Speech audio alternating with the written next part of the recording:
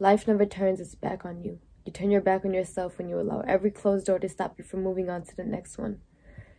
Sometimes we choose to stand at a closed door and hope that it will somehow open. We choose to have hope, and we're always scared that the door will open the second we walk away.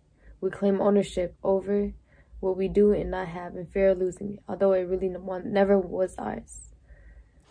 Once you feel any kind of feeling once, it lives forever somewhere in your heart. It can come and go and become stronger or weaker, whether it be a feeling of love, hatred, dislike, contentment, disappointment, gratefulness, anger, etc.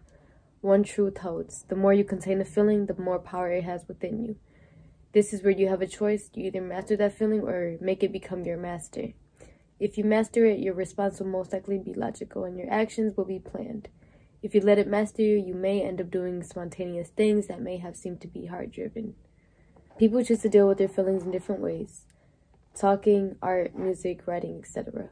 A very common way that we think that we can express our feeling is talking. What we miss, though, is that once a word is said, it dies. That's it. It's out of your control now. Whether it be good or bad, once verbalized, part of your feelings become placed in the hands of others. For those with a conscious mind, expressing feelings is a red line because it grants other powers into our hearts. Contemplating happiness. This is the next one. Survival is not the same as living. Smiling is not the same as laughing your heart out. Thinking is not the same as having a deep conversation. Listening is not the same as really caring. Words are nothing if they are not spoken, and feelings are doomed to be erased if they are not expressed at the right time. Sometimes we are afraid of taking that extra step that takes us from what is ordinary to what is extraordinary.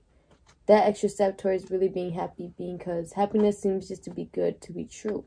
When sadness is the only home that welcomes you, I often come back to you, the memories of you, and the pain of you, not because I want to be in pain, not because I don't want to move on, but because they are a home that welcomes me more than my reality does. When you find comfort in sadness, it means that you need to feel it and walk it gently out of your soul. When sadness builds a home inside of you, some kinds of sadness don't leave us, not because we want to be sad, but because we want to keep reminding ourselves of how brave they were to overcome such pain. I hope that you have the courage to allow peace into your soul, because you are peace and peace is you. You deserve peace and peace deserves you.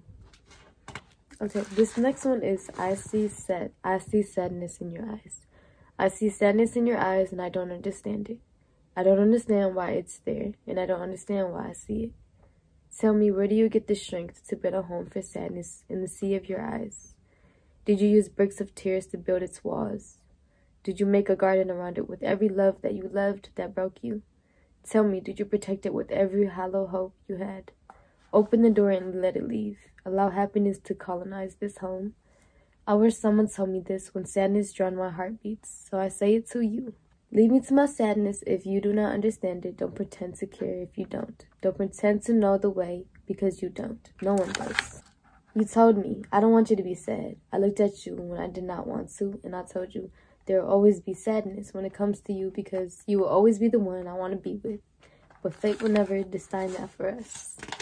I'm tired of looking out the same windows, remembering the moments I was happy when I looked out, because now all I feel is sadness over the happiness no longer being there. Rainy days and rainy rainbows imprint moments on our hearts. What will you say when they ask you, why did you let her go?